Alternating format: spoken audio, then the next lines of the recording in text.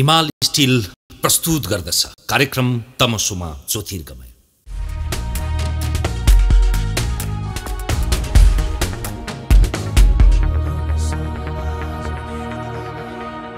दर्शकबिन नमस्कार।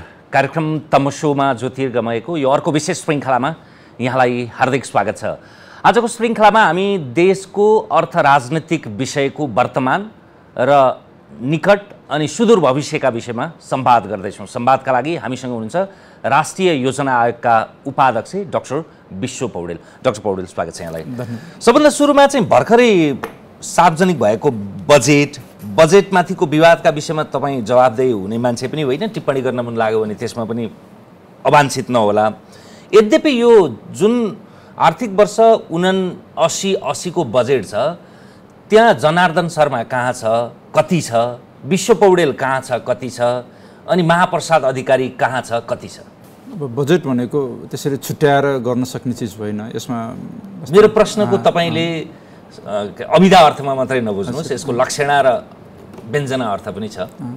तर पनि हामीहरू मिलेरै काम गरेको हो, स्पेसली प्रोग्राम डिजाइनमा होइन। अब तपाईँहरूलाई थाहा छ योजना आयोगको चाहिँ त्यो प्रोग्राम डिजाइन, कार्यक्रमहरू डिजाइनमा ठुलो भूमिका हुन्छ।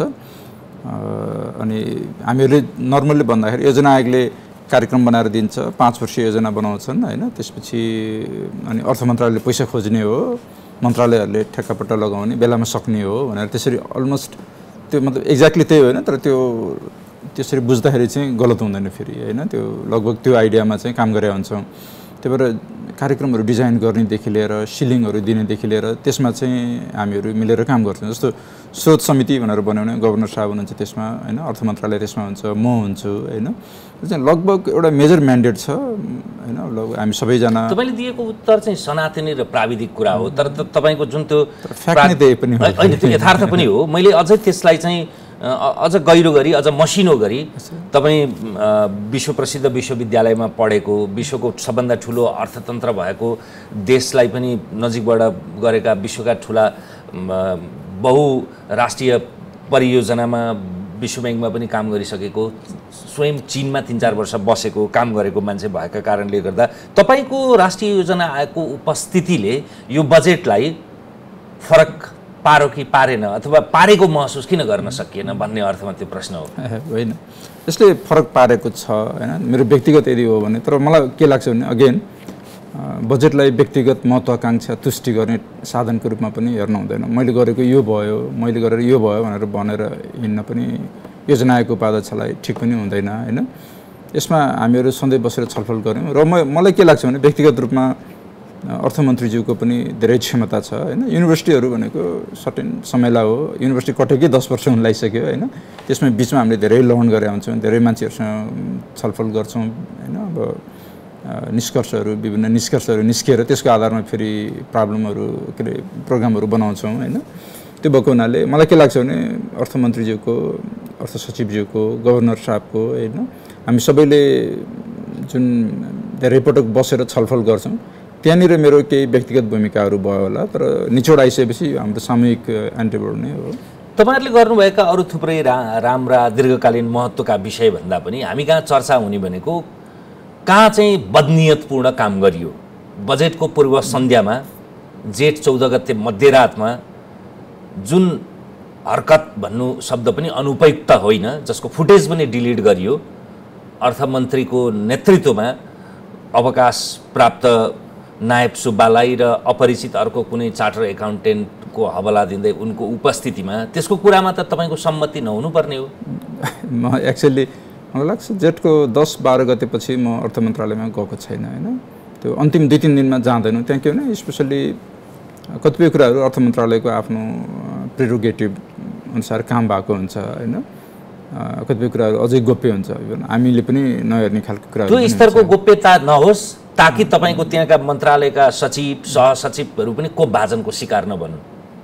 अमुक पात्रलाई, अमुक व्यापारी घरानाको करको दरलाई अमुक फाइदाका लागि चाहिँ हेरफेर गर्ने जुन किसिमको कुत्सित कुरा गरिन्छ, त्यो स्तरको गोपनीयता पनि त हामीले खोजे होइन होला नि।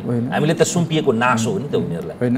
तर मलाई के लाग्छ भने अहिलेसम्म यी जम्मै कुराहरू आरोपको रूपमा छन्, यी भयो होला जस्तो मलाई खास लाग्दैन। किनभने हाम्रो नहुनु पर्ने हो भन्ने सदिक्षा मात्रै हो, नहुनु पर्ने हो र भयो होला जस्तो पनि मलाई व्यक्तिगत रूपमा सोध्नुहुन्छ भने अर्थ मन्त्रालयमा त्यो लेभलमा भयो होला जस्तो मलाई लाग्दैन हैन। मान्छेहरू भेट्न आउने होइन भने तपाईँको सीसी क्यामेराको फुटेज किन डिलिट गरिन्थ्यो? त्यो त मलाई म हेर्न बाँकी छ के हो हैन। अब त्यो मैले आज भर्खरै सुने, म हिजोसम्म ट्राभल गरिरहेको थिएँ हैन। अब ठ्याक्कै त्यहाँ के भएको हो भन्ने त विभिन्न निकायहरू छन् जसले गर्लान्, सामान्यज्यूले हेर्नु होला हैन, सबैले हेर्छन् त्यो कुराहरू। तर त्यसरी अघिल्लो दिनमा मान्छेहरू आएर हैन, त्यो किनभने त्यो इन्भाइरोमेन्ट अलिकति अब कस्तो हुन्छ भने धेरै खालको धेरै ब्याकग्राउन्ड भएको मान्छेहरू छन् अर्थ मन्त्रालयमा हैन। त्यसरी हाकाहाकी त्यस्ता कामहरू भयो होला जस्तो चाहिँ मलाई पर्सनली लाग्छ। यदि भयो भने त्यो कुन स्तरको अवांछित गतिविधि? त्यो गलत भयो भने, त्यो धेरै गलत भयो भने त्यो त त्यसको स्तर त अब तपाईहरुले भने जस्तै हो हैन। तर यदि नभइकन फेरि ब्लेम गरेका छौं भने त्यो पनि राम्रो भएन। मजाले खण्डन गर्न सकिहालिन्छ नि, संसदलाई फेस गर्न सकिन्छ, सञ्चारलाई फेस गर्न सकिन्छ। त्यो गरेको पनि देखिएन। खालि ट्विटमा एकजना सचिवले त्यो पनि अप्रष्ट रूपमा भनिएको कुरा मात्रै। खैर, यो प्रारम्भिक कुरा भयो। हाम्रो आजको मूल विषय चाहिँ विशेष गरी अर्थतन्त्रको आजको परिदृश्यका म केही तथ्य र तथ्याङ्क राख्छु, त्यस पछाडि हामीलाई छलफल गर्न सजिलो होला। आज जुन दिन हामी संवाद गर्दैछौँ त्यति बेला विदेशी विनिमयको सञ्चिति अघिल्लो वर्षको तुलनामा 22% घटेको छ। त्यसै गरी तपाईँको हाम्रो आयात ऐतिहासिक रूपमा 20 खर्ब रुपियाँको हाराहारीमा पुग्दैछ। त्यसै गरी अहिले विदेशी मुद्राको भण्डारणले 6.5 महिनाको पनि आयात धान्न नसक्ने अवस्था छ, जसको ठुलो हिस्सा पेट्रोलियम पदार्थ हो। तत्काल हामी त्यसलाई विस्थापित गर्न सक्दैनौँ। त्यसै गरी सरकारले आगामी वर्ष 8% वृद्धि गर्छु भनिरहेको छ। वृद्धि दर हासिल गर्नका लागि उच्च दरकै पैसा खर्च गर्नुपर्छ। त्यो स्तरको पुँजीगत खर्च भयो भने त्यो तपाईँको मुद्रास्फीति अझै बढ्छ। त्यसबाहेक तपाईँको पेट्रोलियम पदार्थको खपतसँग सम्बन्धित नेपालमा अहिलेसम्म दर्ता भएका सवारी साधनको सङ्ख्या 46 लाख नाग्या रहेछ, जसमा अहिले पनि सक्रिय चलिरहेका सवारी साधन 35 लाख रहेछन्। त्यसमध्ये तपाईँको इभी नगण्य छन्, सबै पेट्रोलमा आधारित हुन्। त्यसले पनि त्यो नघट्ने देखिन्छ। सरकारले 7% कायम राख्छु भनेको मूल्य वृद्धि पनि त्यो सिलिङमा टिक्छ भन्ने छैन। त्यस्तै सेयर कास्ट इनिसिएटिभ, त्यसै गरी WFP, युनिसेफ लगायतका संस्थाहरूले 5 चरणसम्म गरेको, स्वयं राष्ट्रिय योजना आयोगले पनि गरेको सर्वेक्षणले तपाईँहरूले त 4% नेपाली गरिबीमा धकेलिए भन्नुभएको थियो, तर ती 3 निकायले चाहिँ 10% नेपालीले रोजगारी गुमाएको भन्ने देखाएको छ। एकातिर आर्थिक गतिविधि खुम्चिया हैन, अर्कातिर उच्च मूल्य वृद्धि, समग्रमा रोजगारी खुम्चिएको। यस्तो अवस्थामा तपाईँ राष्ट्रिय योजना आयोगमा हुनुहुन्छ। योजना आयोगमा हुनु भने त एउटा क्षणभङ्गुर कुरा हो हैन। क्षणभङ्गुर कुन अर्थमा भने भने सरकार जहिले रहन्छ तहिलेसम्म रहन्छ। यो आँखी झ्याल त डरलाग्दो छ नि। यस्तो छ, यसलाई दुई तरिकाले हेर्नु होला। एउटा हाम्रो इतिहासमा के छ भनेर हेरौँ, एउटा चाहिँ विश्वमा अहिले के भइरहेछ भनेर हेरौँ हैन। त्यसमा त म आइ नै हाल्छु। हजुर, भन्नाले विश्वमा भएको कतिपय चिजहरू हामीले अभोइड गर्न सक्दैनौँ हैन। हामीहरूले केही चिज आयात गरेका छौँ, जस्तो पेट्रोलको प्राइस हैन, यसमा हामीले गर्न सक्ने एकदमै लिमिटेड छ हैन। अब अरू देशहरूमा हामीले जे आयात गरेका चिजहरू छन् तिनीहरूको भाउ बढ्दाखेरि चाहिँ भारतमा भन्दा यहाँ बढी भाउ बढ्यो कि बेलायतमा अमेरिकामा भन्दा यहाँ इन्फ्लेसन बढी भयो कि भनेर मैले तपाईको सरकारको प्रतिरक्षाका लागि सोधे हैन, तपाईलाई त एउटा प्राज्ञिक व्यक्तिका हैन। मैले यो प्रतिरक्षाकै रूपमा भने होइन, मैले भने के भने कुन स्थितिमा हामी छौँ भन्ने कुरो बुझेर त्यो कन्टेक्स्टमा चाहिँ हामीले बुझ्नुपर्छ यो भइरहेको कुराहरू हैन।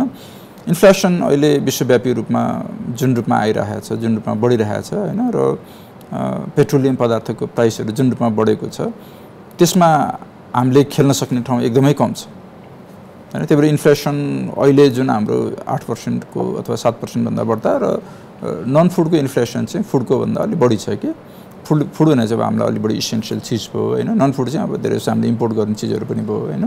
त्यसले गर्दाखेरि कतिपय कुराहरूमा चाहिँ मलाई लाग्छ त्यसलाई ह्यान्डल गर्न त्यति सजिलो छैन हैन। इन्फ्लेसनहरूको कुराहरूमा चाहिँ जुन अघि तपाईँले कुरो गर्नुभयो।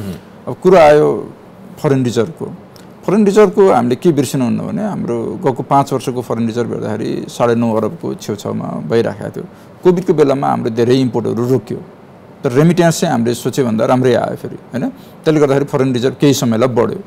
तर जस्तो यो सरकार आउनु 1 वर्ष अगाडिदेखि नै कस्तो भएको थियो भने हाम्रो इम्पोर्ट जुन रोकिएर बसेको थियो त्यो पनि बढिरहेको थियो, मजाले बढ्यो। अनि अलिकति अर्को समस्या चाहिँ हामीले के भने पेट्रोलको भाउ पनि बढ्यो। पेट्रोलमा खास के देखिन्छ भने पेट्रोलको खपत बढेको छैन, जति त्यो भोल्युमको आधारमा बढेको छैन। डिजलको चाहिँ खपत बढेको छ, पेट्रोलको खपत बढेको छैन हैन। र गएको यो आर्थिक वर्ष जुन चालु आर्थिक वर्ष छ त्यसको पहिलो 4 महिनामा चाहिँ हामीले जुन वैदेशिक रिजर्भहरुको वात्तै घटेको देखियो जुन तपाईले भनिराख्नु भएको थियो त्यो चाहिँ अलि स्पिड एकदमै हाई थियो हैन त्यसपछि हामीले धेरै ब्रेक लगाएको हुनाले अब जस्तो लास्ट 4 महिना हेर्नु हो भने त्यो जति घटेको छ त्यो पहिलाको स्पिडमा घटेको छैन हैन त्यो भएको के भन्दा पोस्ट कोभिड डिमान्ड सर्ज भएको थियो मजाले डिमान्ड गरियो हैन भदौ एउटा महिना मात्रै 2 खरब भन्दा बढी लोन गएको थियो जुन कतिपय अवस्थामा चाहिँ हैन एक वर्षमा जाने लोन जस्तो चाहिँ एक महिनामा गयो हैन त्यो बेलामा इम्पोर्टमा पनि म्यासिभ पैसा गयो त्यसमा हैन ती सबै अवस्थामा चाहिँ हाम्रो के भने विदेशी मुद्रा घट्यो तर ऐतिहासिक रूपमा हामी एकदमै कम विदेशी मुद्राको स्थिति पनि भएन हैन 9 खरब 20 भनेको के रे 9 अरब 20 करोड डलर अराउन्डमा हुनु भनेको इट्स नट टु ब्याड कि मतलब एकदमै सिद्धिसके जस्तो पनि होइन त्यो हैन त्यो परिणात्मक रूपमा कम होइन कि तर सञ्चितका दृष्टिकोणले अब अहिले हाम्रो खर्चको आधार हेर्ने भने त 6 महिनाको हाराहारीमा त सकिन्छ नि हजुर भलै बढ्ला पनि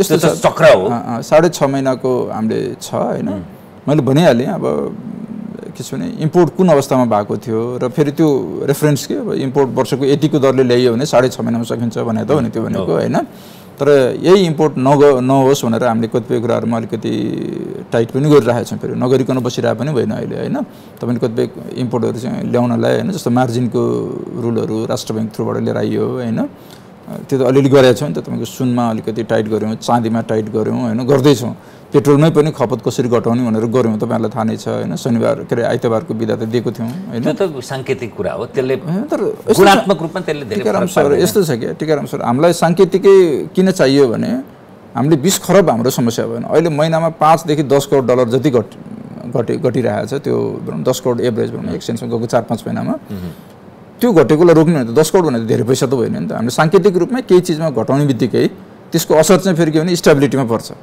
हामीलाई 20 खरबबाट 10 खरबमा अथवा 5 खरबमा झार्नु छैन इम्पोर्ट झार्नु त छ तर सम्भव छैन भन्न मतलब त्यो झार्न जरुरत छैन कि इम्पोर्ट झार्ने भने यस्तो हुन्छ नि त हामीले के बिर्सिनु भन्नु भने जस्तो यही इम्पोर्टमा पनि हाम्रो र मेटेरियलहरु छ हामीले मसिनहरु किनेका छौं त्यो घटाउने भन्ने हाम्रो कसैको पनि लक्ष्य छैन हाम्रो देशमा मसिन नबनिन्जेलसम्म मसिन किन्नेवालै छौं प्लेन नबनिन्जेलसम्म प्लेन पनि किन्छौं हामीले हैन हाम्रो उद्योगहरुलाई चाहिँ इन्टरमिडिएट गुड्सहरु हामीले किन्ने नै हो त्यो त्यसमा कसैले पनि विरोध गरे भने किन त्यो इन्टरमिडिएट गुड यहाँ ल्याउने प्रोसेस गरेर त्यसको भ्यालु बढाउने गर्यो भने मात्रै धनी हुने हो चाइनिजले पनि गर्ने त्यही हो इन्डियनले पनि गरिरहेको त्यही हो हैन त्यही भएर हामीले सर्टेन चीजहरुलाई चाहिँ इन्टरमिडिएट गुड्सहरु र मेटेरियल्सहरु इक्विपमेन्टहरु हैन मेसिनहरु यिनहरुको आयात घटोस् भन्ने हाम्रो खास चाहना होइन हाम्रो विदेशी मुद्रा मात्रै राखेर मुलुक धनी हुने हैन औद्योगिक काउन्ट गरेर धनी हुने हो भन्ने सिद्धान्तमा चलिरहेको छ नि त हैन तर भइदियो के भन्दाखेरि हामीले धान्न सक्छौं कि सक्दैनौं भन्ने प्रश्न मुख्य रूपमा आएको हो अहिले यही रूपमा गयो भने धान्न सक्दैनौं धान्न सकेन भने फेरि भोलि आज धेरै इन्धन ल्याएर खर्च गर्यौं भने भोलि शून्य इन्धन लिएर आउनु पर्ने स्थितिमा पुग्छौं कि भने त्यो डर हो नि त हामीलाई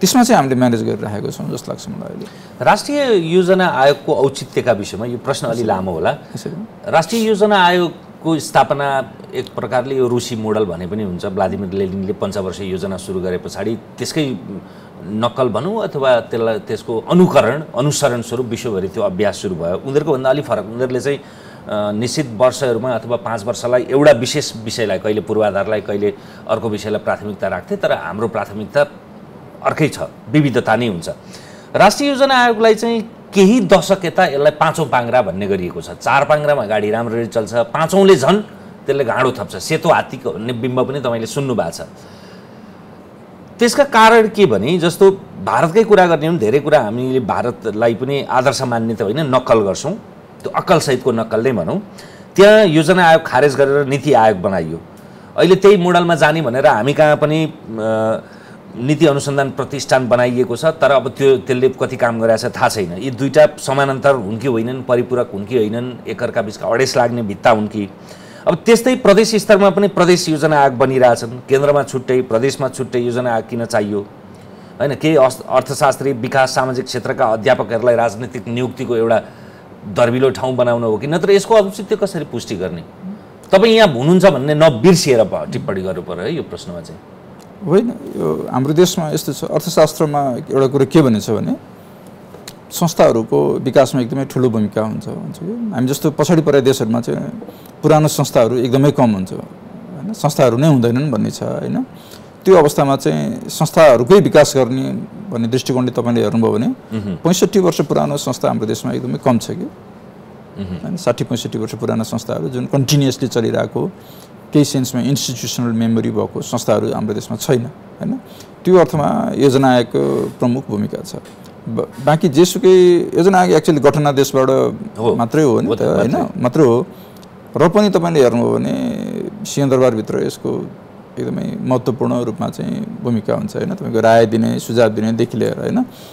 त्यसको पछाडि कारण के भन्दाखेरि त्यो ऐतिहासिक कारण नै हो। लामो समयदेखि यसले चाहिँ एक्टिभ भएर सर्टेन कामहरू गरेको छ हैन, स्टडीहरू गराएको छ, लङ टर्म भिजनहरू लिएर आउँछ, बजेटहरू बनाउँदाखेरि यसको भूमिका छ। त्यो कारणले हो।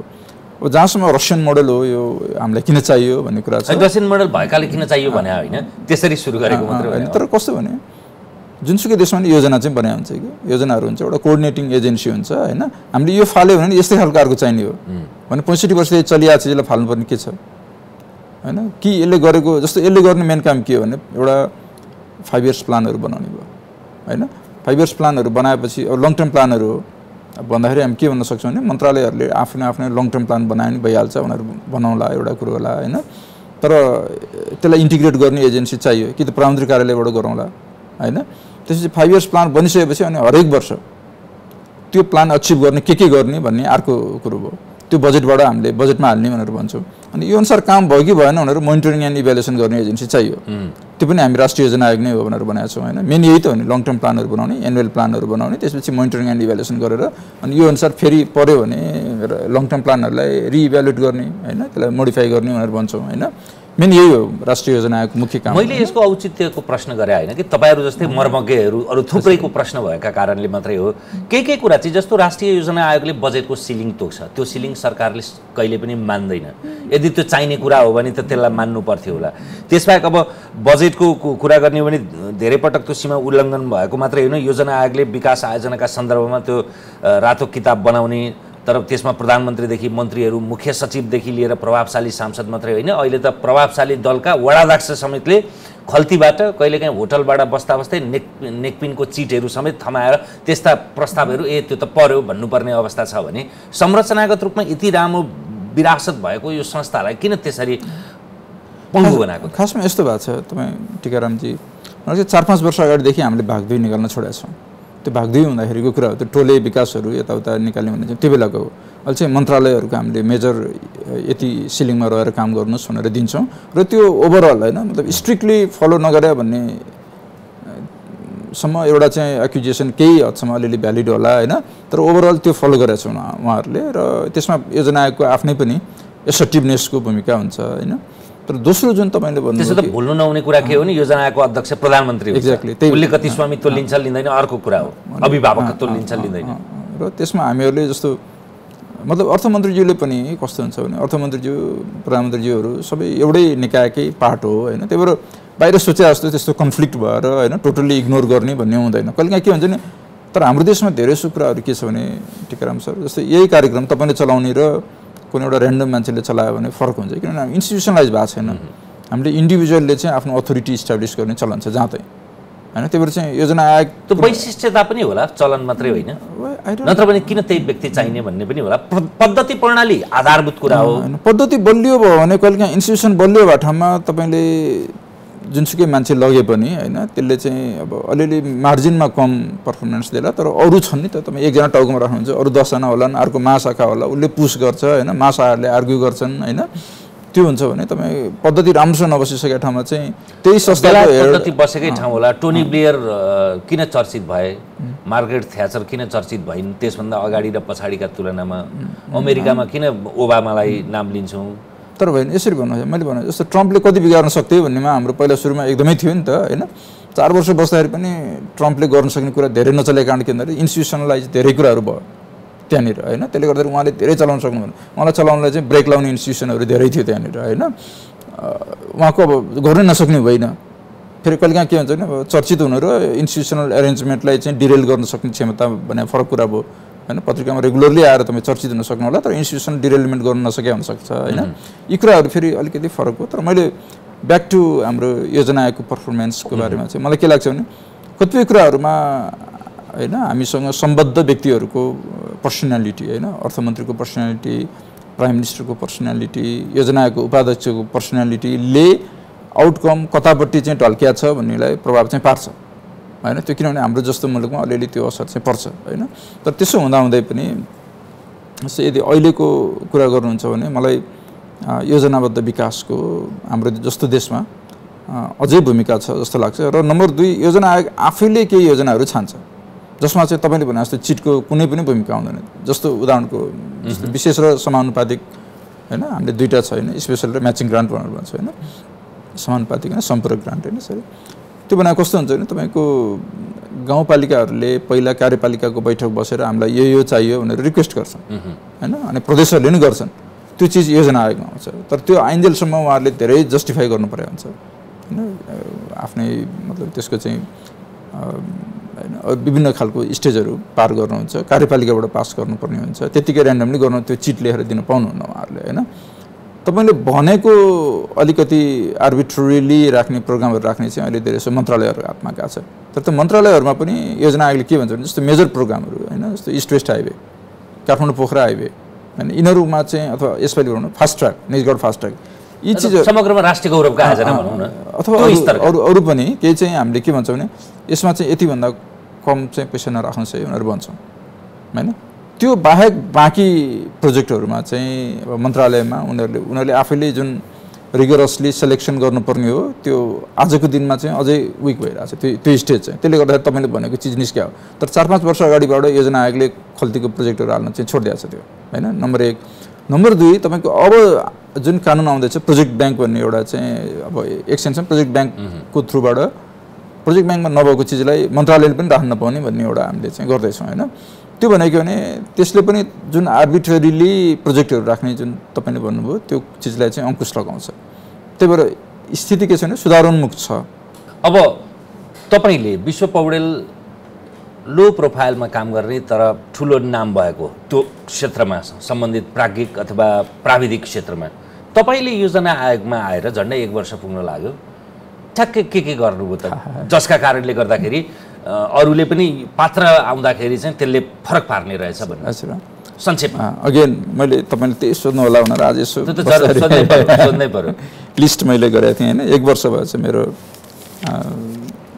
एउटा त हाम्रो लङ टर्म प्लानिङको कामहरू थियो 15 योजनाको मध्यावधि समीक्षा हामीले गर्दैछौँ अहिले अनि यो अर्को चाहिँ एलडीसी स्तरोन्नतिको स्ट्र्याटेजीहरू बनाउनु पर्ने थियो त्यो अनगोइङ हामीले त्यसलाई स्पिड दिएको छौँ हैन 16औं योजनाको नै तयारी सुरु गर्छ यी रेगुलर काम हुन् तर इम्पोर्टेन्ट काम हो माइलस्टोन तपाईँ नभए पनि हुन्थ्यो तर होइन तर यो कस्तो हो नि यो माइलस्टोनहरू चाहिँ फेरि उयो के तपाईको ठाउँमा चाहिँ अर्को मान्छे आयो भने तँ के गरिरहेको थिइस् भनेर मैले इन्टरभ्यू लिएको थिएन त नभए नि त इन्टरभ्यू ल्याएको थियो भने जस्तो हो नि त हैन so a lot of time के भने तपाईँ गर्ने कामहरू त सेट हुन्छ फेरि म गएर चाहिँ त्यहाँनिर मैले एकदम पुरै आकाश उल्टाउने होइन यी चिजहरू डिले भएर बसिया पनि हुन सक्छन् हैन कतिपय कुराहरू त्यही भएर यिनीहरूमा हामीले अगाडि बढाउँछ हैन त्यसपछि अर्को चाहिँ सीबीएसमा जस्तो तपाईलाई म आउने बेलामा के थियो भने कोभिड भइरहेको थियो कृषि गणनाहरू जति सबै अलपत्र भएर बसिरहेको थियो हैन हामीले 4वटा मेजर काम एउटा सेन्ससहरू गर्यौं हैन कृषि गणना गर्यौं अहिले इन्डस्ट्रियल सर्वे आउँदैछ र एनालिसिसको फिल्ड वर्क सुरु भएको छ यी 4वटा भनेको फेरि सीबीएसको आफैलाई चाहिँ फेरि एकदम इम्पोर्टेन्ट कुरा हो हैन अब तपाईहरु बाहिरबाट चाहिँ यो भएर नभएर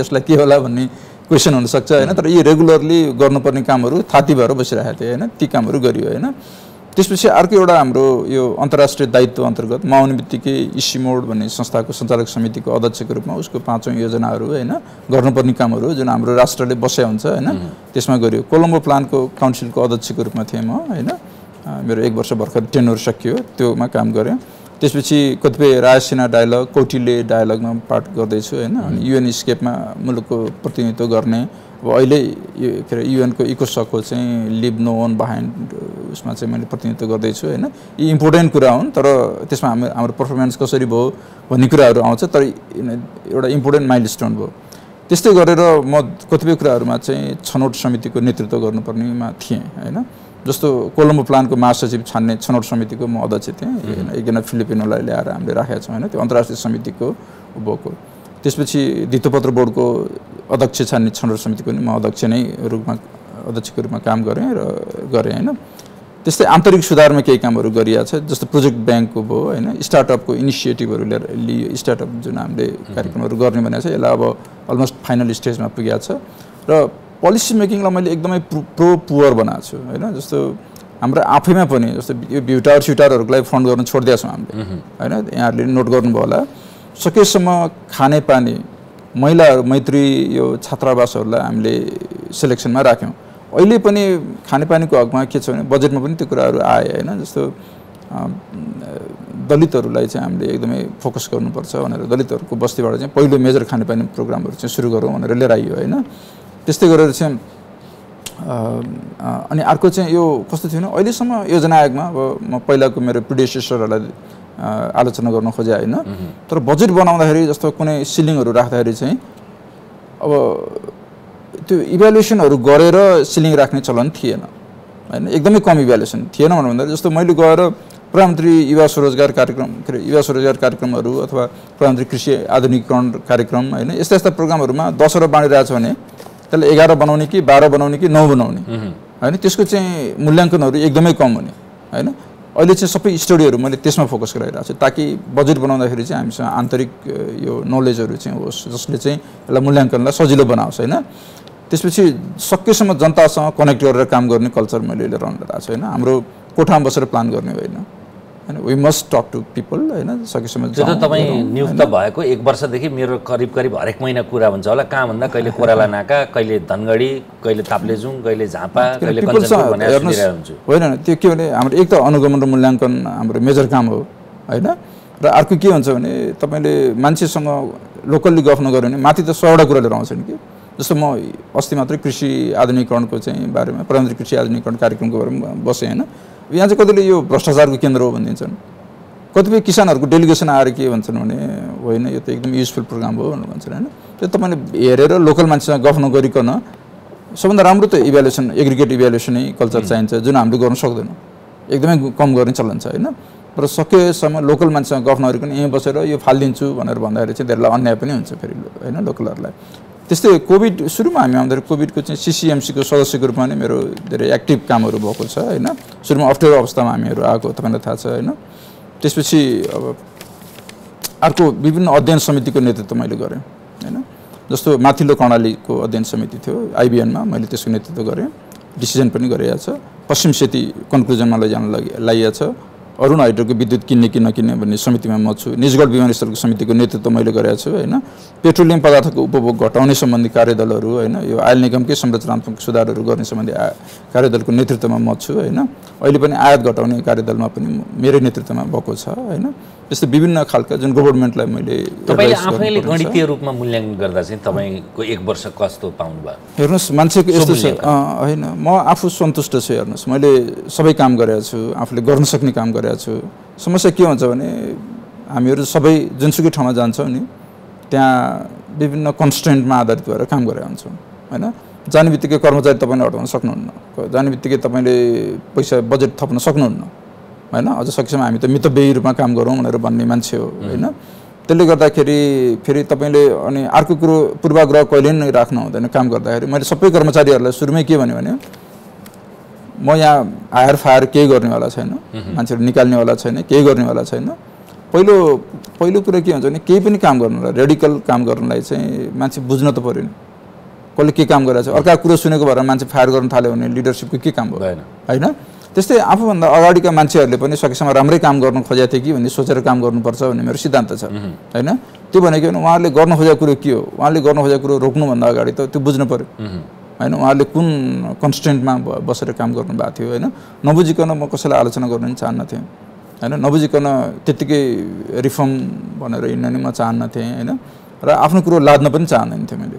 त्यही भएर मलाई आफूलाई के लाग्छ भने सुरुमा अब हाम्रो मान्यजीहरू नयाँ हुनुहुन्थ्यो, कोभिडको बेला थियो होइन। कोभिडको एक्सपेन्डिचरहरू कस्तो भयो, जनताहरूको समस्या के छ हेर्नुपर्ने बेला थियो होइन। यी सबै कुरा गर्दाखेरि चाहिँ मेरो एउटा सोचाइ जुन पहिल्यैदेखि मैले इम्प्लिमेन्ट गरेँ त्यो के भन्दाखेरि पहिला कुराहरू राम्रोसँग बुझौँ होइन। आफूले पहिला बुझेकै कुराहरूलाई पनि अपडेट गर्नुपर्ने छ भने त्यो हेरौँ। संरचनाभित्रबाट रहँदा बुझ्नु र बाहिरबाट बुझ्नु त फरक हुन्छ नि, फरक हुन्छ हेर्नुहोस् होइन। मैले कति कन्स्टेन्टमा होइन केही दिन अगाडि के थियो भने जस्तो हाम्रो बजेटहरू सबै सक्यो, तेलको बजेट सक्यो होइन। सो म आफै कहीँ जानु पऱ्यो भने बाहिरबाट तल के अरे तेलको लिएर आउनु पर्ने हो कि भन्ने जस्तो स्थिति आयो। त्यो सूचना मलाई त्यसरी आयो होइन। भनेको मान्छेलाई बाहिर गरेर त भनिँदैन त्यो कुराहरू होइन। अब हामी आफैले कटाएको हो, मितव्ययिता गरौँ, अब तेलको घटाउँ। अर्थमन्त्रीज्यूहरू म बसेको थियौँ, मैले भने तेलको के अरे अब तेलको चाहिँ कन्जम्सन बढी भयो, तेलमा बढी गयो होइन। भनेपछि उहाँले मैले के भन्नु भने यदि केही घटाउनु छ भने हामीबाटै घटाउँ, किन अरूलाई घटाऊ भन्ने, प्रोजेक्ट रन गर्ने प्रोजेक्ट इम्प्लिमेन्ट गर्ने कर्मचारीलाई किन घटाऊ भन्ने। हामीबाट गरौँ भन्नुभयो, उहाँले पनि त्यही भन्नुभयो, हामीले त्यसरी सुरु गऱ्यौँ होइन। अब यस्ता कतिपय कुराहरू के हुन्छ भने भित्र त कन्स्टेन्ट धेरै राखेका हुन्छौँ होइन, त्यहीबाट सुरु गरेका छौँ। मलाई के लाग्छ भने अनि यो सङ्घीयता सम्बन्धी पनि कतिपय कुराहरू म अब सङ्घीयतालाई अब मेरो म्यान्डेट भनेको के भन्दाखेरि प्रदेशहरूसँग तगत समन्वय गर्ने, उहाँहरूलाई पनि सकेसम्म बेटर कसरी बनाउन काम गर्ने होइन, ती कुराहरूमा हामीले काम गरेका छौँ होइन। अब कतिपय सफ्टवेयरहरू डेभलप गर्नेदेखि लिएर जब काममा जान्छौँ नि निटिग्रिटी त्यो बाहिर गफरे जस्तो हुँदैन नि त, त्यो त हेर्दाखेरि एकदम स्मल डिटेल जस्तो लाग्छ, तर त्यसले चाहिँ उहाँहरूलाई इफेक्टिभ बनाइरहेको हुन्छ होइन। ती कामहरूलाई अहिले जोड दिएको छौँ हामीले। त्यसबाहेक 2वटा बजेट लिएर आयो होइन, एउटा प्रतिस्थापन बजेट, यो पनि बजेट। यिनीहरू फेरि टाइम कन्ज्युमिङ हुन्छ, हेर्दाखेरि बजेट ल्यायो सबै लिएर आएको थियो भन्ने हुन्छ होइन, तर यिनीहरू पनि म्यासिभ टाइम कन्ज्युमिङ चिजहरू नै हो। त्यो गरियो अब गएको वर्षमा। एउटा प्राज्ञिक मान्छे, अन्तर्राष्ट्रिय रूपमा एक्सपोजर पाइसकेको मान्छे यहाँका संरचनालाई गाली मात्रै गर्ने होइन, अवसर आएको बेलामा, मौका आएको बेलामा, भलै तपाईँको नियुक्ति पनि निर्विवादित थिएन, भएन, अमुक पात्रलाई नियुक्ति गर्न भनिएको ठाउँमा तपाईँलाई जसकेलाबाट छिराइयो भनेर प्रधानमन्त्रीले अब्जस पाएको भन्ने कुरा त्यो तपाईँलाई सोध्ने विषय होइन, उहाँहरूलाई सोध्ने हो। तर त्यो प्रक्रिया पनि तपाईँले सामना गरेर आएका कारणले गर्दा तैपनि तपाईँहरू जस्ता प्राज्ञिक मान्छे आएर काम गर्नुभयो भने त्यसले पनि त्यो निराशाका बिचमा पनि एउटा कालो बादलमा चाँदीको घेरा आउँछ कि भन्ने हो। हाम्रो देशमा धेरै इम्प्रुभमेन्ट पनि हुँदै गएको छ, मान्छेहरूले सोचे जस्तो खराब पनि छैन स्थिति होइन। यदि खराबी छ भने हाम्रो मास स्केलमा होइन, पढे लेखेको मेरै नातदारहरू हेर्छु होइन, धेरै मान्छेहरू विदेशतिर जानै दौडिरहेको देख्छु होइन। प्रतिष्ठा अहिले पनि प्रतिष्ठा त्यो भएको छ होइन, मान्छेहरूले विदेशतिर लाई बढी महत्त्व दिने होइन, अनि बरु विदेशबाटै गाली गर्ने होइन, त्यो बढी बरु यहाँ हुनेले त गर्दैन, किनभने त्यति बिग्रेको छैन जस्तो लाग्छ नि त यहाँ हुनेलाई। तर मलाई के लाग्यो भने म सबभन्दा पहिला मलाई याद छ कि म सुदूरपश्चिम हेर्छु, सबभन्दा पहिला सुदूरपश्चिम घुम्न गएँ। अत्तरियासम्म मेरो श्रीमती र सानो छोरी सँगै थियो, बिदा थियो होइन। अनि माथि के छ गाह्रो छ होला तिम्रो नजाऊ भने उनीहरूलाई फर्काइदिएँ, म गाडी लिएर गएँ। माथि कति 7वटा होइन, दार्चुलासम्म गएँ, बजाङ गएँ, बाजुरा गएँ। अच्छा 1 मिनट पनि मैले आँखा चिम्लेन, किन भन्दा त्यो ठाउँ यति सुन्दर पनि थियो। तर मलाई सबभन्दा प्रभाव केले पार्यो भने ती सडकहरू मैले सोचे जस्तो खराब पनि थिएन, जम्मै पिच रोडबाट गएँ म होइन। ओहो हाम्रो देशमा केही मान्छेहरूले त गरिरहेको रहेछन् अहिलेसम्म होइन। त्यो स्थिति यदि पग्लेर बिग्रेर गएको छैन भने केही त भइरहेछ भन्नुभयो। म केही अगाडि हामीले बजेटमा लुक्लासम्म सडक लैजाने भन्यौँ होइन, अब त्यसलाई चाहिँ एकदम मोमेन्टम दिनु पऱ्यो भनेर गएको थिएँ। अब जस्तो घुर्मीबाट माथि फाप्लुसम्मको सडक एकदम राम्रो लाग्यो कि मलाई, सेफ पनि राम्रो लाग्यो होइन। धेरै चिजहरू कस्तो छ भने जस्तो तराईतिर अहिले हेर्नुभयो भने पहिलाभन्दा म 10 वर्षभन्दा अगाडि गएको र अहिलेको तराई सफा पनि छ, अलि बेटर पनि छ। अब हाम्रै डेटाले पनि तराईको गरिबी आधाले घटाए जस्तो देखाउँछ होइन, एमपिआईको डेटाले होइन। अनि अब बिजुलीकै तपाईँले हेर्नुभयो भने 5 वर्ष अगाडि, अब केही दिन अगाडि म विदेशीहरूसँग बस्दाखेरि उनीहरूले ठ्याक्कै यही कुरो गरेँ कि 5 वर्ष अगाडि तिमीहरूको 18 घन्टा लोड सेडिङबाट अहिले बिजुली बेच्ने हालतमा पुग्यो भने होइन। केही न केही त काम गर्ने मान्छेहरू छन् नि त, यहाँ निजी क्षेत्रले गर्यो होला, राज्यले गरे होला होइन। हाम्रो अस्थिरताको बावजुद अथवा होइन यी दुनियाँ कुराहरू आइरहेको थिए, त्यसको बावजुद पनि बिजुलीमा हामीले अहिले त अब तपाईँलाई कतिको यो जानकारी आएको छ होइन, 3 लाखवटा घर बाहेक सबैको घरमा बिजुली त पुगेको छ होइन। मलाई राति एउटा याद छ कि दार्चुलातिर ड्राइभ गर्दै थिएँ राति, अनि मसँग भएको भाइले के भने यो बिजुली बत्ती बल्याती जम्मै इन्डिया हो भनेर भने होइन। भोलिपल्ट बिहान त्यहीँ आयो, ओहो दाइ मिस्टेक भयो यो जम्मै नेपाल रहेछ भने कि उनले होइन। उनलाई त्यो भने पहिला उनीहरूको कन्सेप्ट गर्ने उतापट्टि मात्रै हो बिजुली बत्ती बल्ने भन्ने, त्योबाट भन्यो होइन। तर स्थिति धेरै नै परिवर्तन भएर अब हामीले त 2 वर्षभित्र सबैको घरमा बिजुली पुर्याउन सक्छौँ भन्ने कन्फिडेन्स पनि छ। 2 वर्षको 3 वर्ष लाग्ला होइन। त्यस्तै खानेपानीहरू पनि सबै विपन्नहरूको घरमा सबैको घरमा पुर्याउन हामीले बल गरिरहेका छौँ होइन।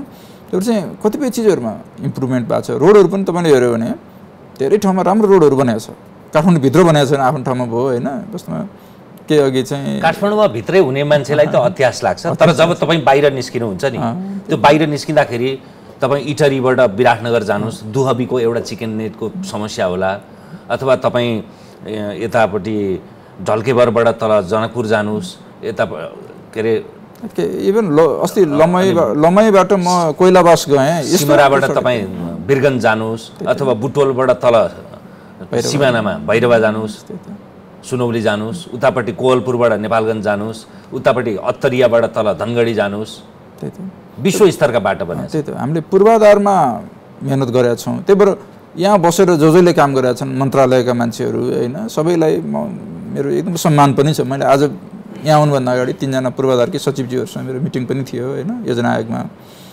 खालि हामीले के भने एउटा बाटो मतलब बाटो भनेको चाहिँ अर्कै बाटो एउटा के बाटो निकाल्नु पर्यो भने यो प्रगतिलाई झन अगाडि बढाउने जस्तो मुस्ताङ जाने मनाङ जाने हैन यी जुन सडकहरू हामीले पर्यटकीय पूर्वाधारका सडक बनाएका छौँ यिनीहरूलाई कसरी चाँडै पिच गर्ने कतिपय ठाउँबाट पुलको एकदम माग आइरहेको हुन्छ हैन पुलहरू बेलामा कसरी बनाउने हैन र यो सबैलाई लास्टमा के भने इकोनोमिक गतिविधिसँग कसरी जोड्ने एउटा डर हामीलाई के भइरहेछ भने अब सम्पन्न र विपन्नको बीचको दूरी बढ्दै गएको छ कि भन्ने देखिन्छ हैन यो नबढोस् हैन यो देशमा सबैको बराबर हो भन्ने हामीले जुन सिद्धान्त छ हैन त्यो गर्दाखेरि विभिन्न जात जातिका मान्छे हामी बसेका छौँ यो हैन कतिपय कम्युनिटीहरू डेलिबरेटली नछुटुन् हैन त्यसमा चाहिँ हामीले अब काम गर्न एकदम जरुरत भइरहेछ योजना आयोगको पनि त्यसमा अब हाम्रो धेरै फोकस पनि छ अहिले अब यो चाँदीको घेरा किन कुरा गर्नुपर्छ गरेको छौँ भने यो धेरै विदेशमा बस्ने नेपालीहरूले पनि हेर्नुहुन्छ उहाँहरू 5 वर्ष अगाडि आएको अवस्थै होला भन्ने ठान्नुहुन्छ फेरि यसको अर्थ पुरै तपाईको यो चाहिँ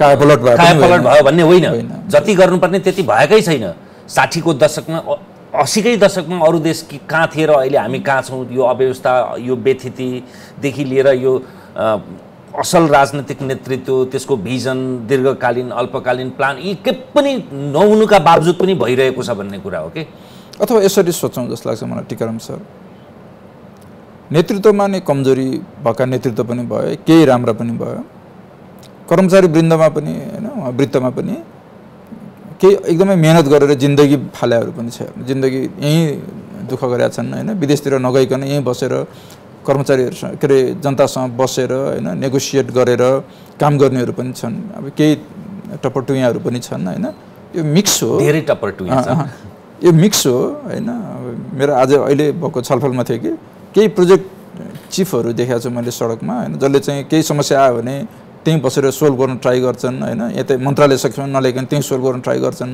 प्रगति गरेर देखाउँछन् हैन फेरि केही छन् माथि एउटा चिठी लेखेको थियो चिठी पठाइएको छु भनेर चुपचाप बस्नेहरू छन् हैन प्रोजेक्ट चिफहरू पनि फरक फरक खालकाहरू छन् काम गर्ने प्रोजेक्ट चिफले त एउटा मान्छेले फरक पार्छ जिन्दगीमा भने हो का थिति नबसेको ठाउँमा त्यस्तै हो हैन अनि त्यसले गर्दाखेरि यी सबै छन् हेर्नु सबै हामीसँग कमजोरीहरू पनि धेरै छ केही वर्ष अगाडि मैले एउटा इन्टरभ्यूमा भनेको थिएँ हाम्रो देश यति सबै चिज हुँदा हुँदै पनि यति गरिब हुनुको पछाडि चाहिँ धेरैको मेहनत छ भनेको थिएँ नि मैले हैन सो त्यो मेहनत गरिब हुनमा पनि मेहनत छ र इम्प्रुभमेन्ट जुन हामीले 5-10 वर्षमा देखेका छौँ हैन पूर्वाधारमा स्पेशल्ली त्यसमा पनि कतिपय मान्छेहरूको पोजिटिभ मेहनत छ फेरि त्यतापट्टि र पूर्वाधार बाहेक अरू रोजगारी ठुलो मात्रामा सिर्जना गर्न निजी क्षेत्रको उद्यमशीलताले ठुलो काम गरेको छ हस्पिटालिटीको क्षेत्रमा होस् अब यो शिक्षा र स्वास्थ्यको अति निजीकरणको त राज्य अथवा सचेत मान्छे जहिले विरोधी हुनुपर्छ तर त्यसमा पनि कायाकल्प जस्तो भएको छ महँगो भएको छ जान्न सक्ने भएको छैन त्यो बेग्लै कुरा शिक्षा र स्वास्थ्यमा मेरो सबभन्दा ठुलो अब्जेक्सन निजीकरणमा शिक्षा र स्वास्थ्यलाई चाहिँ सम्पत्ति केन्द्रीकरणको माध्यम बनाउन हुँदैन त्यो पनि व्यापारको चाउचाउ बेचे जस्तै व्यापार त ठान्नु भएन त्यो 40-45 सालतिर हामीसँग बजेटै नभएको बेलामा हामीले एउटा हैन मान्छेलाई पढाउने एउटा उपायको रूपमा निकाल्या हो हैन तर सधैँ यसैले चाहिँ सम्पत्ति केन्द्रीकरण तपाईको र मेरो बीचको सम्पत्तिको दूरी बढाउने माध्यमको रूपमा यो विकसित भयो भने चाहिँ यो डेन्जर हुन्छ यसलाई त्यो त खतरा एकदम खतरा एउटा औसत मान्छेको तलबले छोराछोरीको फी तिर्न त्यो प्रतिष्ठाको विषय पनि भयो तथाकथित त्यो गुणस्तरीय छ भन्ने भ्रम पनि सिर्जना भयो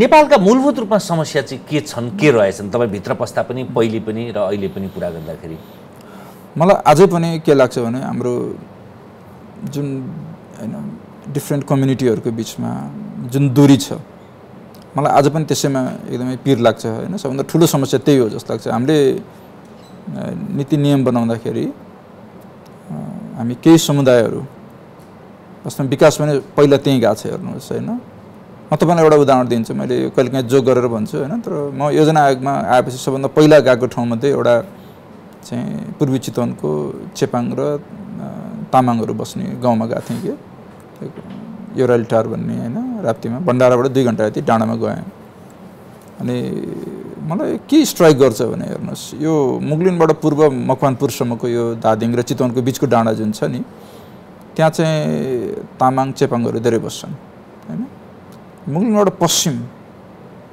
पृथ्वी हाइवे र तराईको बीचको जुन डाँडा छ त्यो भनेको हामी बाहुन क्षेत्री नेवारहरू बढी बस्छौँ हैन त्यो माथिको डाँडा आखिरमा भौगोलिक अवस्थिति लगभग एउटै हो तर उतापट्टिको तपाईँ बन्दीपुरीहरू कति धनी भए होइन, उतापट्टिको मान्छेहरू कति पावरफुल भएर निस्केका छौँ हामी, आर्थिक रूपमा नि सम्पन्न भएको छौँ। यतापट्टिको हाम्रा दाजुभाइहरू पछाडि परे होइन। हाम्रै चितवनमा नि यसो कहिलेकाहीँ खानेकुरा लगेर दिएर फोटो खिच्ने मात्रै ठाउँ भयो त्यो भन्दाखेरि हामीले एकपटक चाहिँ बसेर के हेर्नुपर्छ भने हामीले जति असमानता घटाउन काम गर्नुपर्ने थियो त्यति गर्न सकेका छैनौँ। यो चाहिँ हाम्रो सबभन्दा ठुलो समस्या हो। र 125वटा कम्युनिटी भएको देश हो हामी, 122वटा ल्याङ्ग्वेज भएको देश हो होइन। यो मैले अलिकति तलमाथि छ अठहत्तरमा, खैर सार हाम्रो विविधता भएको देश हो, मैले धेरै पटक भन्छु होइन। यसमा चाहिँ जो हामी राज्यमा बस्छौँ हामी सबैको अभिभावक हुन एकदम जरुरत छ। कोसिस गरिरहेका छौँ अहिले। म आफूले पनि अब हामीहरूले बजेट बनाउँदाखेरि होइन यताउता गर्दाखेरि यसलाई एकदमै फोकस गरौँ भन्यौँ। यसपालि केही योजना आएको ग्रान्टहरूमा पनि मैले एकदम स्पष्ट रूपमा निर्देशन के दिएको थिएँ भने 30वटा जुन सबभन्दा तलको कम्युनिटीहरू छौँ हाम्रो, जसको चाहिँ एचटिआई सबभन्दा कम छ होइन, त्यहाँनिरबाट एप्लिकेसनहरू पनि आउँदैन। एप्लिकेसन आउने भने के भने जसले टाटो बाटोहरू हुन्छ उहाँबाट एप्लिकेसन बढी आउँदैन नि होइन। तर यदि आछ भने पहिलो आएकै वर्षमा म आकाश पाताल चेन्ज गर्न सक्दिनँ, तर जे आछ जसो छ उहाँहरूलाई प्रायोरिटी दिएर काम गरौँ होइन। जो पछाडि परेका छन् तिनीहरूलाई प्रायोरिटी दिएर काम गऱ्यो भने हाम्रो देश चाहिँ हामी रिग्रेट गर्नुपर्ने ठाउँमा पुग्दैनौँ होइन। तर त्यो एउटा सिस्टम चाहिँ बसाल्नुपर्छ। त्यो भएन भने फेरि हाम्रो मुलुकको अस्थिरता भइरहेको छ। हामी एकअर्कासँग होइन हाम्रो द्वन्द्व भइरहेको छ र अगाडि बढ्न सक्दैनौँ फेरि होइन। केही नेपालीहरू पछाडि परेर र केही नेपालीहरू अगाडि परेर होइन सँगै कहाँ हिँड्न सकिन्छ त। अनि यसले चाहिँ मलाई लाग्छ हाम्रो देशको चुनौती, मेजर चुनौती यही हो। अब अर्को विकासमा जहाँ छ, विकासको कुराहरू भयो, विकासमा डेलिभर गर्नमा चाहिँ वर्षौँदेखिको हाम्रो चुनौती थियो होइन। पहिला नै रोडहरू फास्ट बन्दैन थिए। आज मतलब मलाई के लाग्छ भने इम्प्रुभमेन्ट केही देखाएको छु मैले। सडकहरू बनाएर दिने, ट्रान्समिसन लाइनहरू, बिजुलीहरू बनाएर दिन सक्ने क्षमतामा इम्प्रुभमेन्ट छ। अब मेडिकल पनि फेसिलिटिजहरू होइन। म अहिले तपाईँ जिल्ला हस्पिटलहरू जानुभयो भने धेरै अप्ठ्यारो ठाउँमा होइन पनि राम्रो जिल्ला हस्पिटलहरू बनेको छ। जनशक्ति पुर्याउन सकेका छैनौँ हाम्रै होइन। यो महाराजगञ्जकै डाक्टरहरू चाहिँ मलाई लाग्छ धेरै जस्तो त अमेरिका छन् होला होइन। निकालेको डेटा त मसँग छैन, तर मान्छेहरूले एनेक्डोटल्ली भनेकोमा होइन। त्यसले गर्दाखेरि सरकारी लगानी नै अरू देशको चाहिँ स्वास्थ्य क्षेत्र इम्प्रुभ गर्नलाई गरे जस्तो भइरहेको छ होइन। हामीलाई चाहिँ कस्तो चाहियो भने अस्ति म तपाईँकै गाउँ होइन इटहरी सरी पूर्वाञ्चल विश्वविद्यालयको विसीसँग कुरो गर्दै थिएँ कि मेडिकलको बारेमा। भने हामीलाई विदेशतिर अस्ट्रेलिया अमेरिका गएर सर्भ गर्ने डक्टरहरू भन्दा हामीलाई चाहिँ यो डाँडा काँडा होइन असेलु खर्कमा, खोटाङमा, सोलुखुम्बुमा गएर सर्भ गर्ने डक्टरहरू चाहिएको छ होइन। रेडियोलोजिस्ट निकाल्नु, एक्सरे गर्ने टेक्निसियन निकाल्नु, ब्लड टेस्ट गरेर निकाल्नु। तपाईँले के भने गर्व गरेर होइन हाम्रोमा पढेको यति मान्छे चाहिँ अमेरिका गयो भनेर भन्ने कुरो चाहिँ गर्व गर्ने कुरा होइन भन्छु मैले होइन। मतलब पढ्न जाने आफू सर्वनाकको विषयमा ठान्नुपर्छ होइन। भन्नाले जुन दिन हाम्रो मान्छेले हाम्रै नेपालीलाई सर्भ गर्न जान्छु भनेर चाहिँ त्यसमा चाहिँ प्राउड हुन्छन् होइन। गाउँ गाउँ जान्छन्, हाम्रो योजना पनि त्यही बेला सफल हुन्छ होइन। हामीले गरेको कामहरू पनि त्यही बेला सफल हुन्छ र हाम्रो मुलुक त्यसपछि बलियो भन्छ जस्तो मलाई लाग्छ होइन। आजको दिनमा चाहिँ त्यो एउटा एकदमै ट्रिकी छ। त्यही भएर तपाईँले हेर्नुभयो भने काम गरिरहेको प्रोजेक्टबाट मान्छेले डुरुकै हिँडिदिन्छ होइन। इन्फर्म नगरिकन हिँडिदिन्छन्। हेर्नुहोस् पढे लेखेकै मान्छे त हो नि तिनीहरू होइन। तपाईँको अब अलिक केही अगाडिसम्म त हाकिमहरू नै विदेश गयो भने त्यहीँ लुरुको बस्दिने पढ्नु यो हाकिमहरू होइन। यहाँको प्रशासन राम्रो होस् भनेर पठाएका हाकिमहरू हो नि त। उनीहरू नै त्यहाँ गएर पढ्दा पढ्दै फर्केर आउनु नखोज्ने, बकाइदा सही गरेर फुल ब्राइटमा गएको मान्छेहरू आउँदैन होइन। त्यो छ नि त स्थिति त होइन। त्यसले गर्दाखेरि र फेरि राम्रो पक्ष के छ भने यहीँ पढ्नेहरूले अहिले अधिकांश परियोजनामा त फेरि नेपालकै यहीँ पुल्चोकका इन्जिनियरहरू छन्, त्यही छन् होइन। एकदम डाँडा काँडामा बसेर काम गर्नेहरू उहाँहरू सबैप्रति मेरो एकदम सम्मान छ। कहिलेकाहीँ म आफूले नै भ्रमण गर्दाखेरि मैले के भन्छु भने यो अब म योजना आयोगको उपाध्यक्ष भएँ होइन। तर उहाँहरू यो जुन कुना काप्चामा बसेर होइन एकदम जिन्दगी दिएर काम गर्नेहरू छन् नि तराईकै कतिपय मान्छेहरू, उनीहरूलाई हेर्दाखेरि मैले के भन्छु भने maybe I don't deserve my position भन्छु कि। मतलब दिस गाइज डिजर्भ इट होइन। त्यति मेहनत गर्नेहरू छ कि उनीहरू। अनि मेहनत गरेका छन्, गाउँलेलाई बुझेका छन् होइन। गाउँ गाउँमा रोड पुऱ्याएको छन्। तपाईँ अस्ति मनाङमा जाँदाखेरि 22जना चेपाङहरू त्यो पहाड खनेको देखियो। मतलब उनीहरूको बारेमा मैले सुनेँ कि मनाङ जानुभएको छ तपाईँ? मनाङमा एउटा गिरिजा डाँडा भन्ने रहेछ कि यस्तै उहाँको गिरिजा प्रधानमन्त्रीज्यू होइन उहाँको जस्तै नाक भएको ठाउँ होइन। त्यहाँ मलाई लाग्छ त्यो आर्मीबाट मृतक त्यो बनाउँदा मरेको मान्छेहरूको स्मारक छ कि हैन अनि कतिपय तपाईँ यस्तो हैन अब पहाड फोर्न गएको मान्छेहरू छन् जसले चाहिँ हाम्रो देशलाई इम्प्रुभ गरेका छन् हैन अब त्यो काम गर्नेहरू छ र यिनले हाम्रो देशलाई अगाडि बढाउँछन् जस्तो मलाई लाग्छ हैन त्यो एउटा ग्रुप छ जसले चाहिँ हाम्रो देशलाई कन्स्ट्यान्टली इम्प्रुभ गराइरहेछ र यही चिज चाहिँ हामीले कहाँ देख्छौँ भने सिँचाइ प्रोजेक्टहरूमा कृषिमा हैन एउटा मोटिभेटेड ग्रुप छ जसले काम गरेको छ हैन त्यसले अब तिनीहरूलाई प्रमोट गर्ने सिस्टम बनाउन सक्यौँ भने हामी अगाडि गयौँ उनीहरूलाई फ्रस्ट्रेसन हुने भने अगाडि बढ्दैनौँ हैन त्यो चाहिँ मलाई लाग्छ कोर त्यही हो।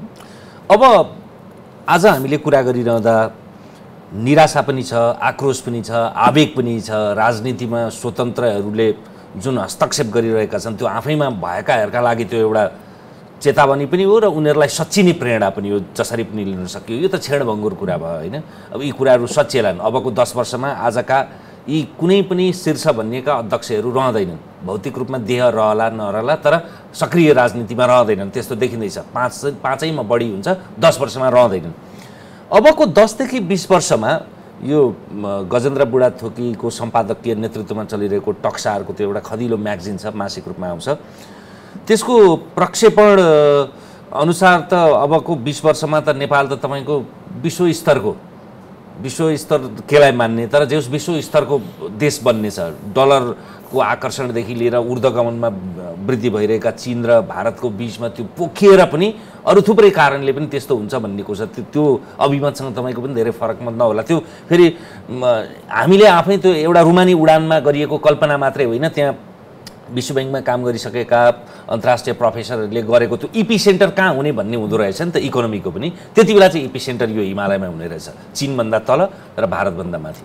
अहिले राम्रो त कस्तो छ भने अहिले बोर्डरतिर हैन अब तपाईँ नै गइराख्नु भएको देख्छु, म मात्रै होइन घुमिरहेको देख्छु हैन। टुरिज्म हेर्नु न, म अस्ति पोखराबाट बुटोलतिर ड्राइभ गर्दाखेरि 200 वटा भन्दा बढ्ता इन्डियन गाडीहरू आइरहेको देखेको थिएँ। रोड राम्रो भएन बेग्लै भयो, त्यो रोड चाहिँ राम्रो बनाउनु पर्ने छ। अनि त्यो कोइलाबासहरूतिर हैन जाँदाखेरि त्यो डाँडामा इन्डियाबाट मान्छेहरू आएको देखेँ हैन। टुरिज्ममा रिबाउन्ड पनि गर्यो एक अर्थमा राम्रैसँग। अनि अर्को सिमेन्ट इन्डस्ट्री, बिजुलीको हैन अस्तिसम्म 30 अरबको क्लिङ्कर किनेको रेकर्ड थियो, अहिले बेच्ने भनेको छौँ हामीले। बिजुलीको त्यस्तै छ। आइटीमा हाम्रो कम्पिटिटिभनेस अस्ति भर मैले एउटा रिपोर्ट हेरेको थिएँ, राम्रो छ भनेको छ। यो कहिलेकाहीँ के हुन्छ भने देश विकास हुनलाई एउटा क्लिक गर्नुपर्ने हुन्छ, टक्कै माथि जान पनि सक्छ हैन। र हाम्रो डेमोक्रेसी नै भाइब्रेन्ट छ नि। तपाईँले हेर्नु भने मान्छेले पुराना दललाई गाली गर्ने एउटा ठाउँमा भयो, तर कसैले पनि अस्ति स्थानीय चुनाव भयो कसैले धाँधली भयो त भनेन नि। पहिला 48 सालतिर त कति धाँधलीको कुराहरू सुन्थ्यौँ हामीले। स्वतन्त्रले जित्थ्यो त, यत्र दलहरूका बीचमा यो हर्क साम्पाङले, बालेनले अथवा तपाईँको गोपाल हमालले जित्थे त, धाँधली हुने भए त हैन। उहाँहरू के भन्दा दूरदराजमा काहीँ छिटपुट बेग्लै कुरा हो तर परिमाणात्मक रूपमा छैन। हामी त्यो त लगभग त्यो कन्सेन्ससै भयो कि प्रतिपक्षी दलले समेत भनेको छैन नि। अब एउटा दुईटा के भन्नुभयो होला हैन, तर उहाँहरू जनरली तपाईँ हाम्रो कन्भर्सेसनमा त धाँधली हो त भन्नुहुन्न नि त उहाँहरूले हैन। हामीसँग एउटा क्लिन सिस्टम बिस्तारै बन्दैछ हैन, फुल्ली पर्फेक्ट नहोला आफ्नो ठाउँमा छ।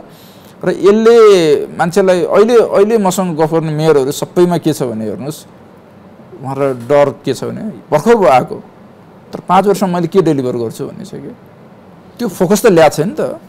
मैले डेलिभर गरिनँ भने मलाई जनताले पनिस गर्छन् भन्ने पनि छ उहाँहरूलाई पनि हैन। र यसलाई यो सिस्टम विकृत नहोस्, कतिपय देशमा यस्तो थियो होला, योबाट फेरि विकृत भएर एकदम करप्ट सिस्टम पनि बन्यो होला हैन। यसमा मिडियाको हैन अब मलाई लाग्छ अब ठुला दलका नेताहरूको पनि हैन उहाँहरूको पनि फेरि खबरदारी गर्ने भूमिका रहिरहेको छ के हैन। अनि यी सबैको हाम्रो कलेक्टिभ भूमिका छ। हामी अब पढ्दै मतलब साक्षरता पनि राम्रो हुँदै गएको छ हैन। देश विदेशमा नेपालीहरू धेरै पनि छन् हैन। ओभर क्रिटिसाइज गरे होला नि, तर उनीहरूले त्यो लेन्स सही ठाउँमा लैजानलाई नि हेल्प गरिरहेको होला नि भनेर मानौँ हैन। त्यसले गर्दाखेरि मैले हेर्दाखेरि कतिपय एकदम आशाको किरणहरू पनि देख्छु जसले हामीलाई एटलिस्ट रिजनेबली हैन। अब म स्विजरल्यान्ड भन्दिनँ, थाइल्यान्ड अथवा हैन अब यो क्राइसिस नभएको बेलाको जस्तो श्रीलङ्का हैन यो लेभलमा चाहिँ हामी पुग्छौँ जस्तो मलाई लाग्छ।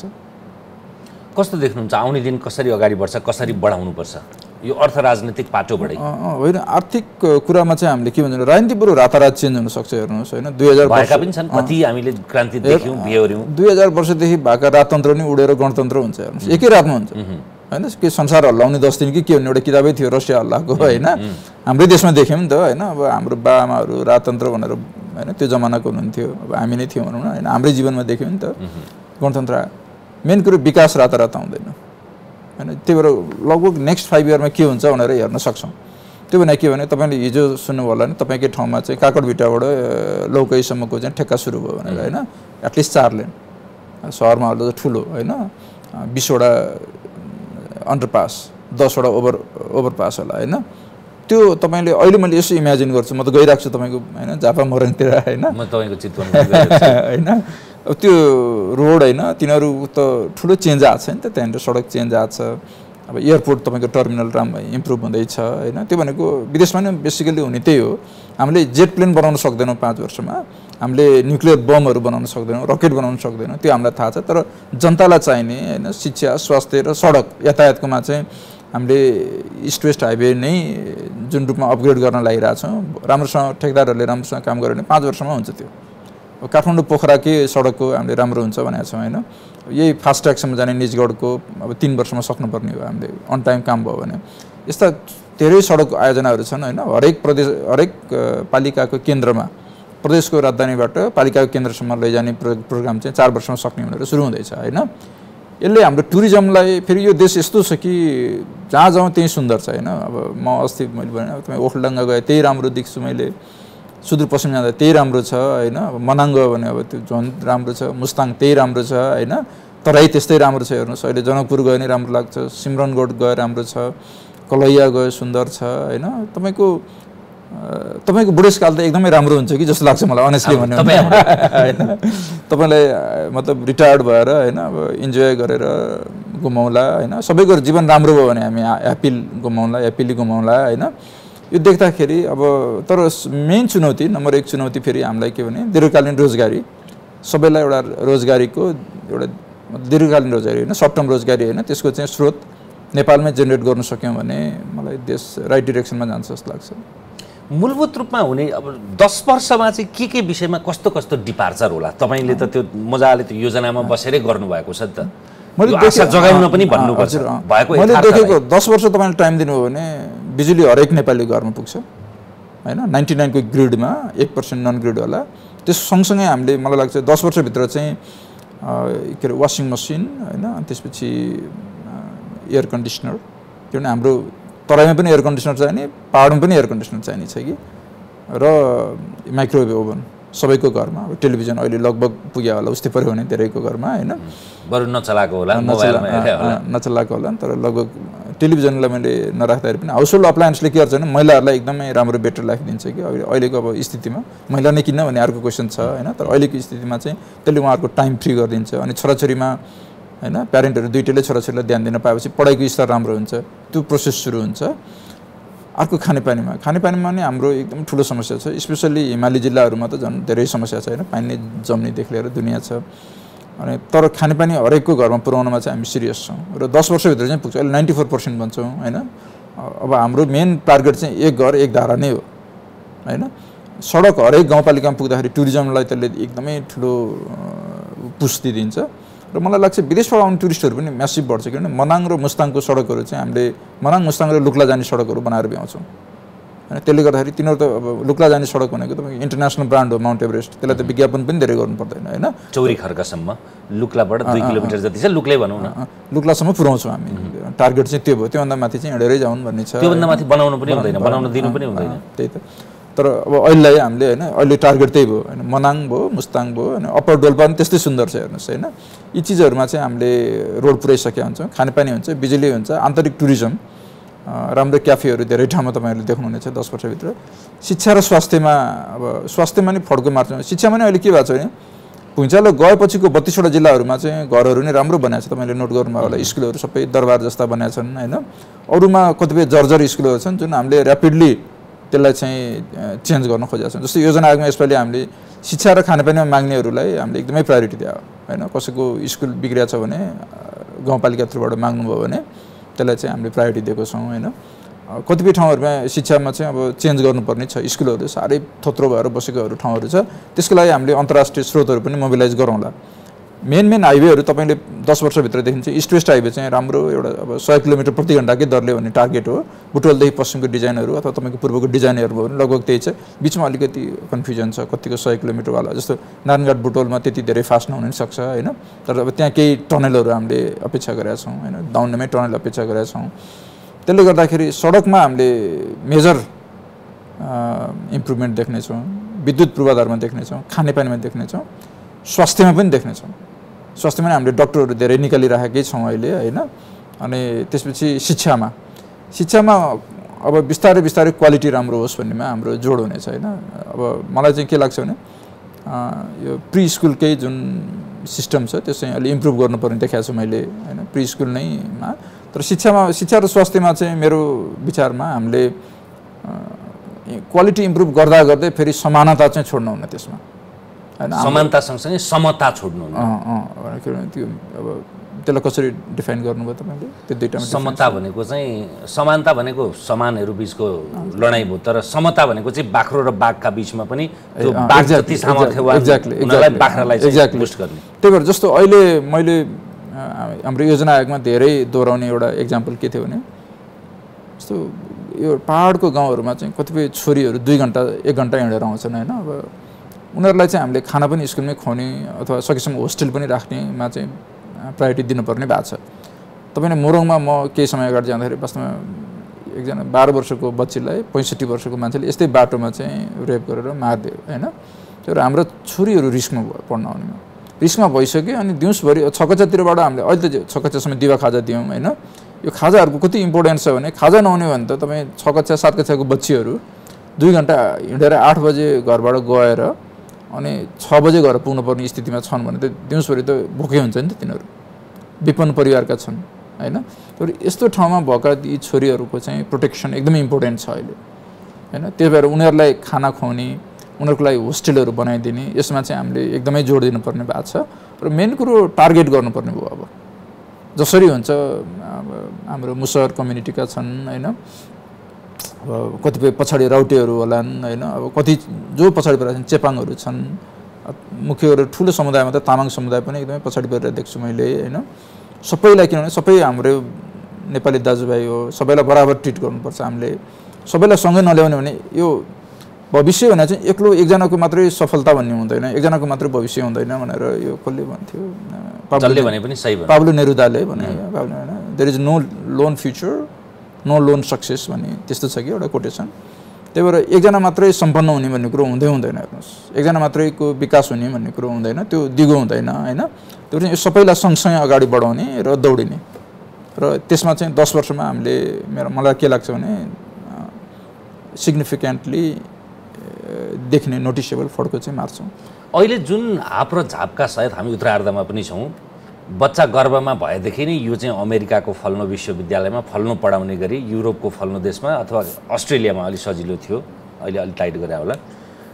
त्यो मानसिकताको परिष्कार आउनका लागि त यहाँ सुध्रिनु पर्यो नि, यहाँ थिति हुनु पर्यो। यो व्यथितिको एउटा त कसैलाई त्यो तपाईँको गोरो छालाको प्रेम र तपाईँको विश्व अन्तर्राष्ट्रिय नागरिक, अन्तर्राष्ट्रिय भाषा, विश्व भाषा भन्ने त्यो अतिरिक्त आलिङ्गनपूर्ण मोहलाई त कसले नकार्न सक्ला र त्यो गर्नु पनि पर्छ। फेरि एक ठाउँमै आइसोलेसनका रूपमा मेरै माटो, यहीँ जन्मिन्छु, मेरै भाषा, मेरै वेश, मेरै पोसाक, मेरै धर्म, त्यो आधारभूत कुरा हो, त्यसलाई छोड्नु पनि हुँदैन। तर त्यो मात्रै नभनेर बाहिर पढ्न जाने, बाहिरको ज्ञान, बाहिरका आदान प्रदान गर्ने कुराहरू छन्, तर सम्पूर्ण रूपमा चाहिँ पलायन भएर यो सबै कुरा बिर्सिएर यहाँकालाई गाली मात्रै गर्ने, धारे हात मात्रै लगाउने भन्ने क्रम चाहिँ त्यति बेला परिवर्तन आउँछ होइन। त्यसो भए कम हुन्छ भनौँ होइन। अब कस्तो रहेछ भने यो विदेश जाने भन्ने कुरो त अमेरिकन नै जाँदा रहेछन्। अहिले अस्ट्रेलियाको टप माइग्रेन्टहरू हेरेकोमा अमेरिकन पनि पर्छ होइन। अब स्विसहरू पनि जान्छन्। फेरि कस्तो छ भने अब मेरो एउटा अनुभव कस्तो छ भने आफ्नो व्यवस्थाप्रति असन्तुष्टि भन्ने चाहिँ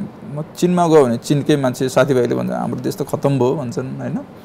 अमेरिकीहरूले नि भन्छन्, स्विसहरूले पनि भनाइदिएको छु मैले होइन। हाम्रो देशको चाहिँ नेताहरू ठिक भएन भन्छन् होइन, अथवा व्यवस्था ठिक भएन भन्छ। यो मान्छेको चाहिँ यो बडा गजबको चिज रहेछ।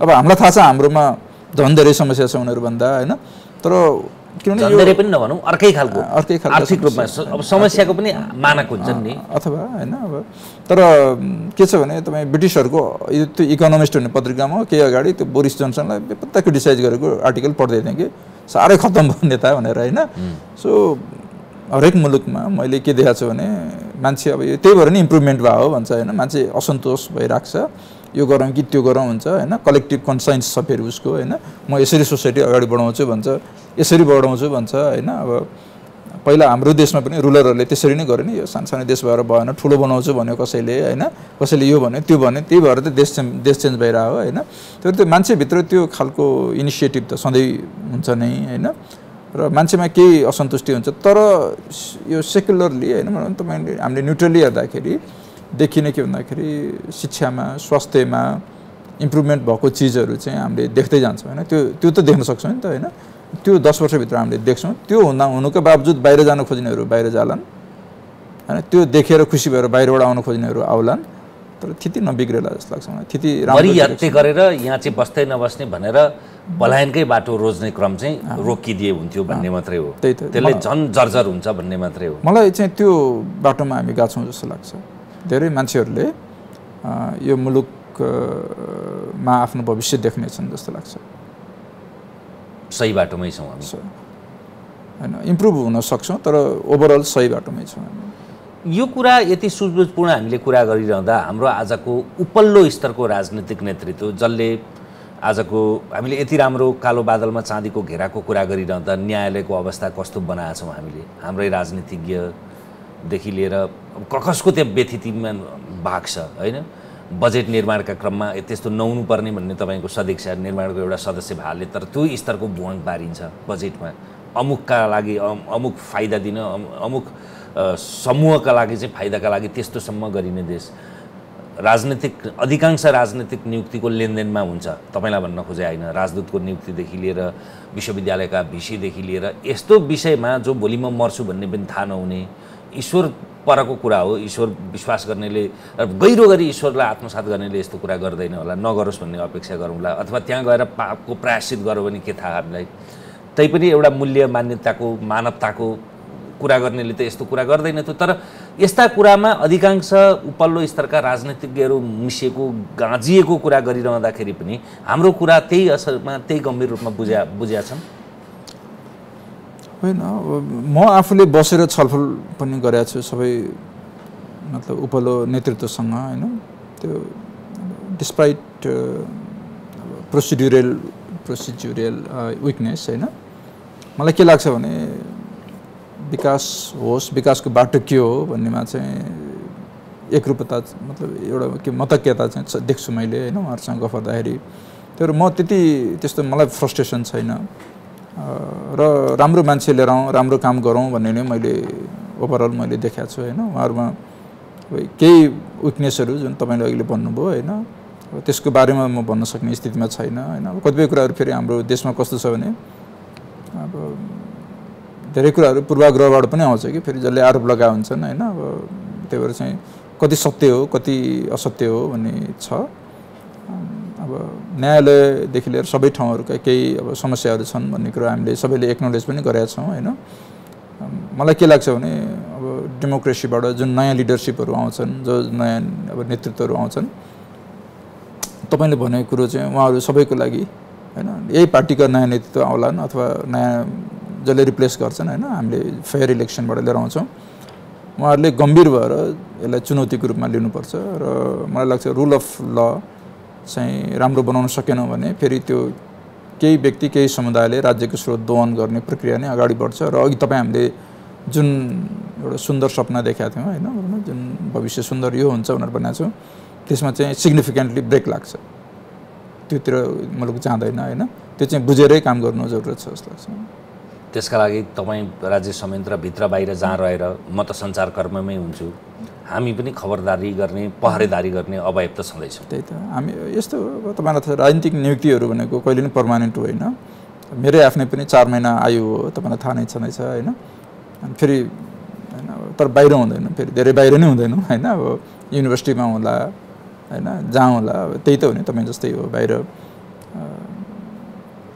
तपाईँ चाहिँ भित्र हुन पनि सक्नुहुन्छ तर म चाहिँ कहिले पनि भित्र हुँदिनँ त्यो मेरो इच्छा पनि छैन होइन के अरे नेभर से नेभर भनेर भन्छ नि होइन त्यो के छ हाम्रो अरू जर्नलिस्ट साथीहरूको त मैले एकदम पोलिटिकल एम्बिसन देखिरहेको छु सरको के छ त्यो हुन पाउँछ त्यो एकदमै सदिच्छा छ सबैलाई मेरो राजनीति प्रत्यक्ष राजनीति मात्रै होइन परोक्ष रूपमा राजनीतिक नियुक्ति पनि यो जुनीमा देख्नुहुन्न मेरो जेमा विशेषज्ञता हो म त्यसमै रमाउँछु आफ्नो सीमा बुझ्नुपर्छ होइन अब यसरी नि भन्नु हुँदैन मलाई के लाग्छ होइन आफ्नो सीमा आफैले मैले त भन्न पाएँ नि मेरो विषयमा अरूका विषयमा होइन यस्तो मलाई के लाग्छ भने टिकाराम सर जस्तो तपाईँले धेरै जुन मतलब बुझ्नु भएको छ नि त्यो कुरो पनि प्रशासन सुधारमा अथवा होइन राज्य चलाउनमा चाहिँ एकदम उपयोगी हुन्छ र आफ्नै लिडरसिपमा चेन्ज गर्नुलाई चाहिँ नराम्रो रूपमा लिनु हुँदैन विन्स्टन चर्चिल होइन हाम्रो मेजर जर्नलिस्टबाट चाहिँ प्राइम मिनिस्टर हुनुभयो त्यसमा सन्देह छैन त्यसलाई त मैले सङ्केत गरेकै होइन मेरो चाहिँ आफ्नो सीमा बुझेर म जे ठाउँमा छु म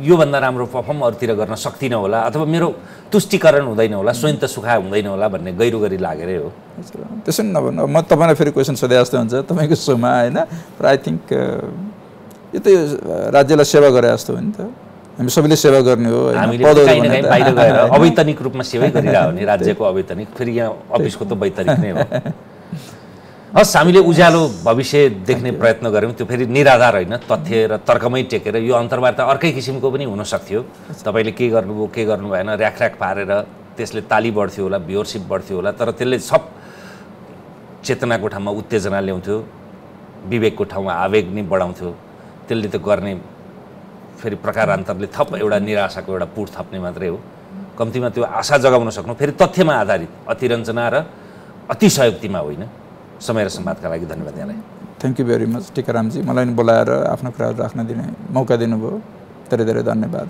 धेरै समयदेखि आउँला भन्ने थियो संयोग सही समयमै जुट्छ हामीसँग हुनुहुन्थ्यो राष्ट्रिय योजना आयोगका उपाध्यक्ष डाक्टर विश्व पौडेल आजलाई तमसोमा ज्योतिर्गमयको यो विशेष श्रृङ्खला यति नै हेर्दै रहनुहोला AP1 नमस्कार